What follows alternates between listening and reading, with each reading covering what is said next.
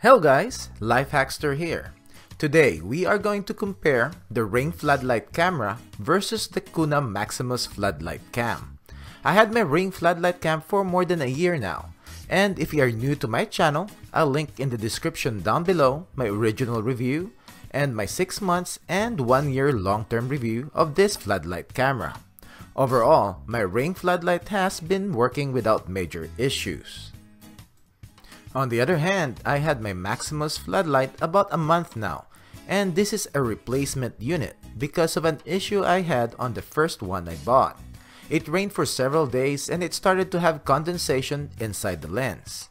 Take note that I installed it in the same spot on top of my garage door where my Ring Floodlight cam has been sitting for more than a year.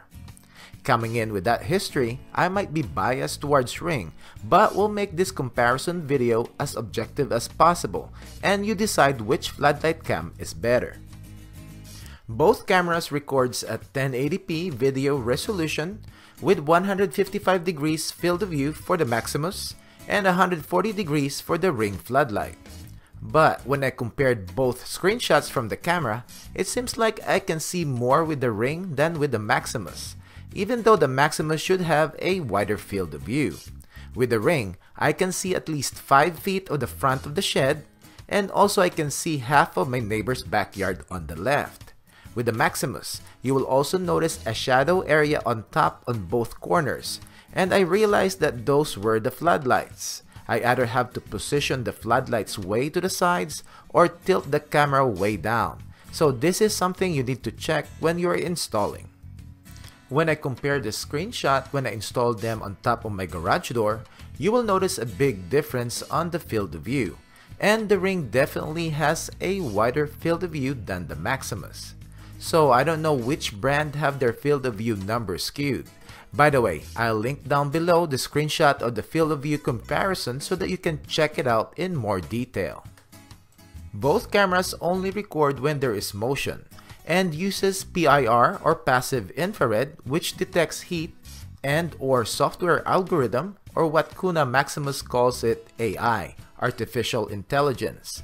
Ring uses both sensors in their motion detection, and with the Maximus, you have to choose which type you are going to use, either the PIR or the AI. In my experience, Ring is pretty much spot on in motion detection. And when there is an alert, there is definitely something or someone that have triggered it.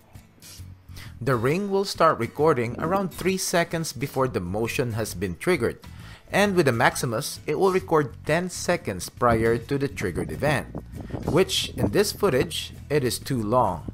But sometimes you need that extra few seconds prior to the event, especially if it is a person or persons walking and not a car. On both cameras, you will get the footage prior to or who or what comes in the frame of the camera. I noticed with the Maximus, there will be instances that it will not detect motion when using their AI detection, and having multiple false alerts when using just the PIR sensor.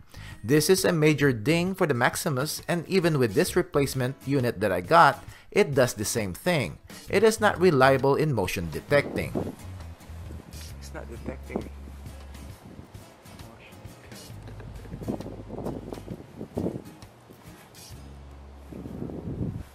But when it works, the motion notification alert is almost instantaneous like the Rings.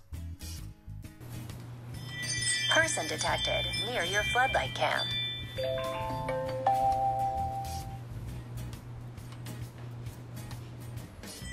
Person detected near your floodlight cam. Ring detects motion consistently around 30 feet. Maximus is advertised as to be able to detect motion up to 70 feet, but in my testing, it never got triggered until I'm around 10 feet from the camera, and that is with their AI detection. At 10 feet. It notified me at 10 feet.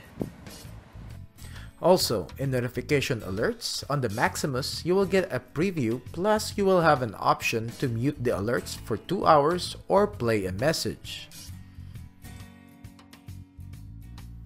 While with the Ring, there is no preview, but you have an option to mute the alerts for 30 minutes or for an hour.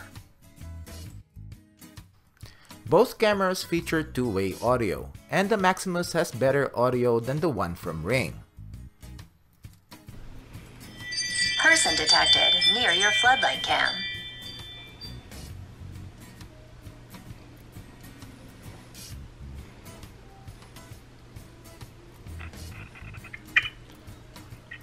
What are you doing, bud? Can you hear me?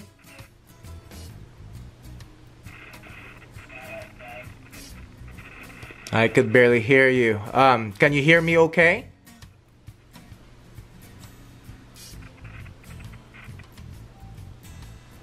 Can you hear me okay, bud?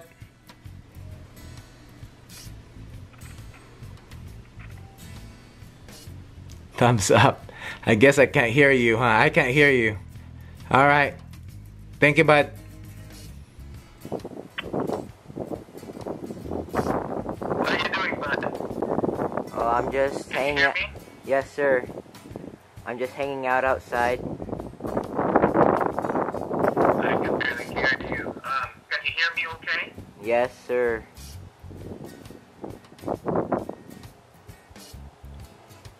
Can you hear me okay, bud? Yes, sir.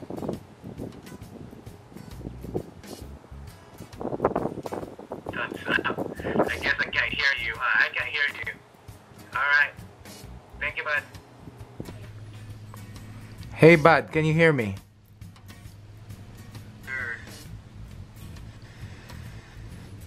Okay, I'm just testing the Maximus Floodlight audio. Can you hear me okay? Yes, sir. Okay, thank you. Hey, bud, can you hear me? Yes, sir. Okay, I'm just testing the Maximus Floodlight audio. Can you hear me okay? Yes, sir. The good thing about Ring's audio is that it records both sides of the conversation, unlike the Maximus that it will only record the camera side. As to the floodlights, the Maximus light output is 2400 lumens and it is a 5000 Kelvin color temperature, while the Ring has 1800 lumens and with a 3000 Kelvin color temperature LEDs. The 1800 lumens is bright enough and the color temperature really depends on your preference, but I wish Ring will give an option for a 5000K on their floodlights. Also, the Maximus floodlights are dimmable from the app, while the Ring doesn't have that option. As to night vision, the Ring floodlight now has what Ring calls enhanced night vision. Thanks to yours truly, Ring improved their night vision and it now records in full color when the lights are on, and also has a combination color and infrared black and white recording when the lights are off. As to the Maximus, it doesn't have night vision. It depends on the floodlight to turn on, then it will record in full color. Remember though, for the AI motion detection to work, it needs to see the subject. So at night, it is basically blind. Now, this will go back to motion detection reliability, which the Maximus has issues with. Both cameras needs Wi-Fi, and with the Maximus, you're able to connect to either a 2.4 or 5 GHz, and with the Ring, it can only connect to a 2.4 GHz Wi-Fi. This is a moot point for me because 5 GHz doesn't really travel well outside of the house. Even inside the house, I'm only able to connect to it if I'm close to my router. So, depending on your Wi-Fi setup, most will be using 2.4 GHz anyways when setting up outdoor Wi-Fi cameras. Both floodlight cameras have manually activated Siren, and the Ring advertises the floodlight to have a 110 decibel Siren and the Maximus has a 115 decibel one. I have a sound level meter to test out the numbers.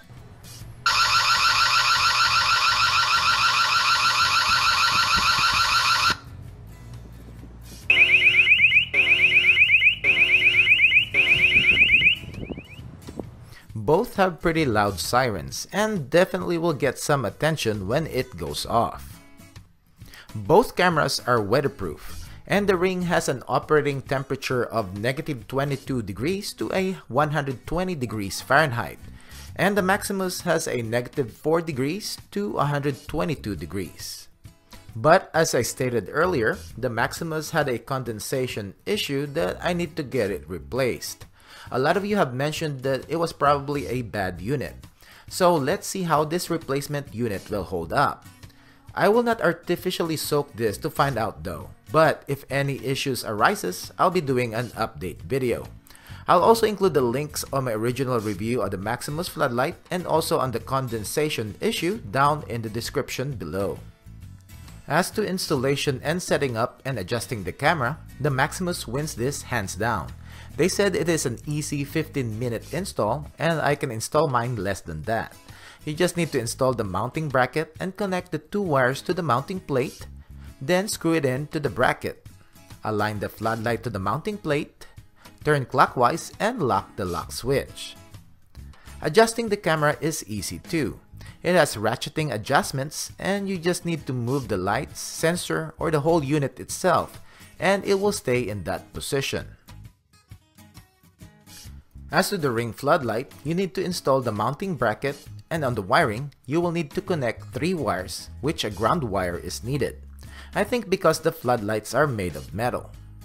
Then, you will need the S-hook which is included in the install kit to hang the floodlight while you are wiring, which can be cumbersome if you are way up in a ladder. Then, you will also need to secure the floodlight's camera using the 2 small cap nuts. Installation is a bit longer with the Ring floodlight.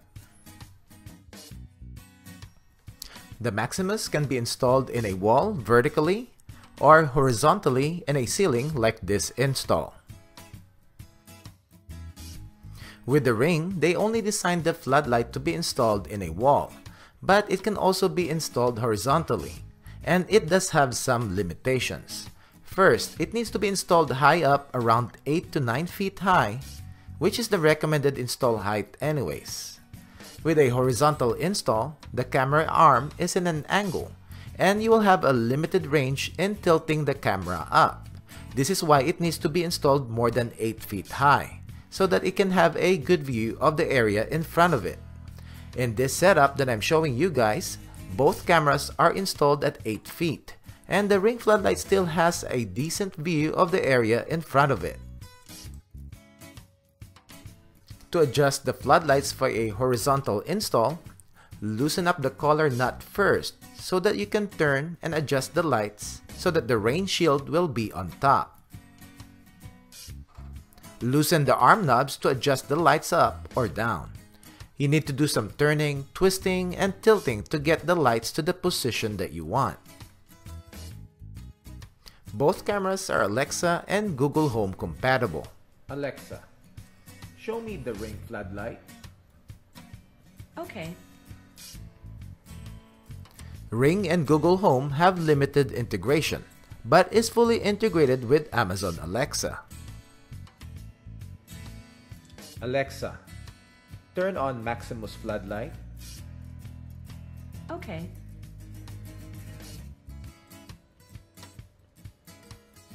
Alexa, turn off Maximus Floodlight. Okay. Alexa, show me Maximus Floodlight. I couldn't find a camera in that group. On the Maximus, the lights are the only ones that can be controlled at this time. There are a couple of features that Maximus have that I wish Ring will integrate in their cameras in the future. First, pre-recorded messages, which can be set up to play when motion is detected or manually play it. Hi, we can't answer the door right now, but the camera is recording, so please just leave us a message. Thanks for coming by.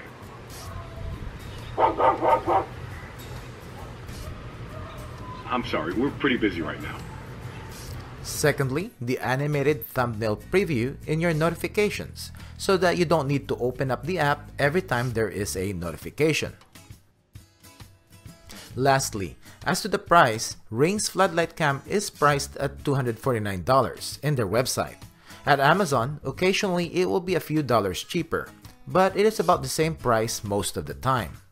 As to the Maximus Floodlight, it is also $249 at their website. But some people have said though that sometimes it is available at Costco's way cheaper, and I know at Home Depot they sell it for $199. Now, these cameras also needs a subscription service to get the most out of their features.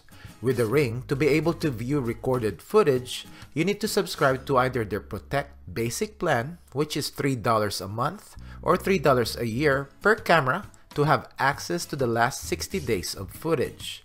If you have 3 or more, I suggest to sign up to their Protect Plus plan, which is $10 a month or $100 annually, and you have access to recorded footage on unlimited Ring cameras in one location. And if you have the Ring alarm system, the monitoring fee is already included in that price, which I think is a good deal. Now, you don't have to sign up and you will still have all the features of the camera, except for not able to view recorded footage. As to the Maximus or any of the Kuna cameras, they have the $5 a month or $60 a year for one camera for the last 7 days of footage. $10 a month for up to 4 cameras with 14-day lookback, and a pricier $20 a month for up to 8 cameras and a 30-day lookback. Now, if you don't sign up, you will still get the camera's features except for the AI detection, and you'll be able to view recorded footage for the last 2 hours only. Well, that's it guys. Which floodlight camera is better? Comment down below. Thanks for watching and hopefully you liked this video. Don't forget to give it a thumbs up. Subscribe to my channel to get comparison videos like this video, product reviews, product updates, and long-term reviews. Thank you.